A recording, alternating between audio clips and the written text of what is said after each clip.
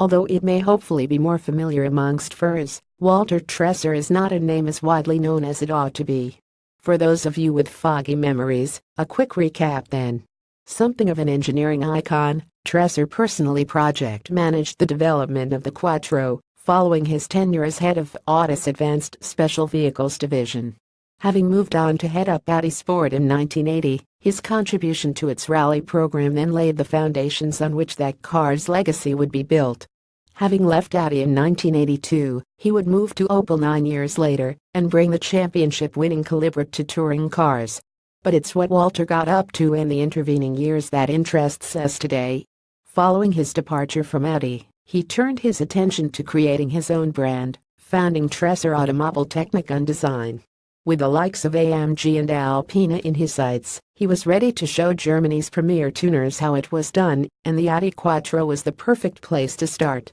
Treser's fiddling raised the power of the 2,144cc 5-cylinder engine from 202 to 253 horsepower thanks largely to a custom cylinder head, camshaft and exhaust system, as well as higher capacity fuel injection and a much bigger intercooler.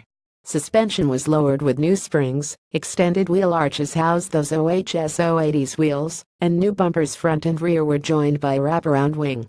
The price for all of that came to a grand total of £25,600 in 1984, the equivalent of £57,500 in today's money, or bang in between an S5 and RS5. For that outlay, 060 was taken care of in just 6.6 seconds compared to circa 7.0 in the standard car, and 0,100 miles per hour could be done in 17.5.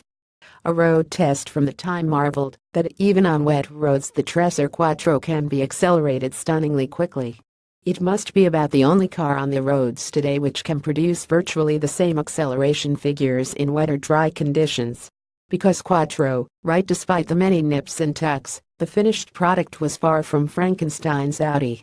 As you'd expect from a man so intimately involved in the development of the original car, Treser knew what he wanted to improve and what could be left alone, hence the engine's unmolested bottom end and the standard brakes and dampers.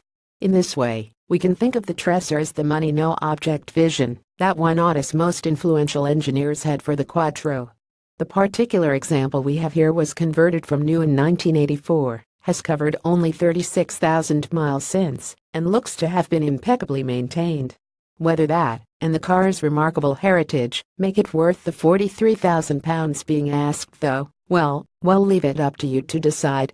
Treser Quattro's £43,000 why you should. 80s icon tuned by a man who knows about them. Why you shouldn't. Does an Audi Quattro need messing with? See the original advert here. Source Motorsport.